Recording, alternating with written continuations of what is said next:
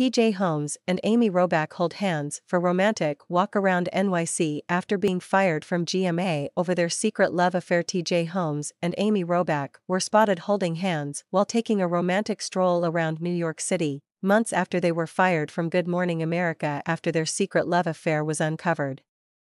The couple appeared to be enjoying the spring weather as they stepped out in some loose and light attire in the warm weekend weather. Amy wore a pair of belted green pants, with a white top underneath a denim jacket, a pair of leather sandals, sunglasses, and a brown bag over her shoulder. TJ threw on a pair of white sneakers, ripped-up jeans, a white long-sleeve t-shirt, and a pair of black sunglasses.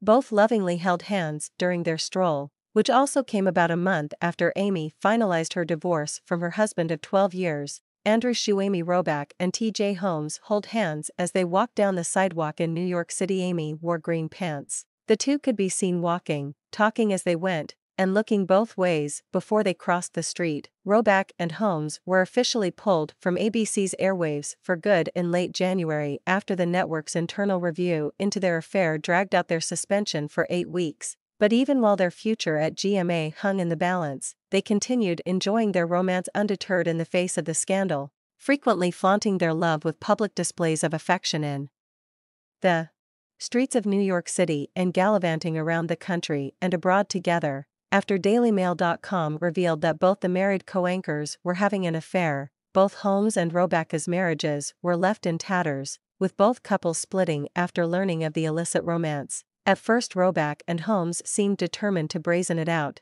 with TJ sparking disbelief when he appeared alongside Robach and made light of the scandal after their relationship became public. But in March, it was confirmed Robach and Shue had finalized divorce proceedings through mediation more than 6 months after their split. Sources confirmed an agreement which included shared custody of their beloved pooch. "It's an awfully sad end to what was a great marriage," a former friend of the exes told DailyMail.com.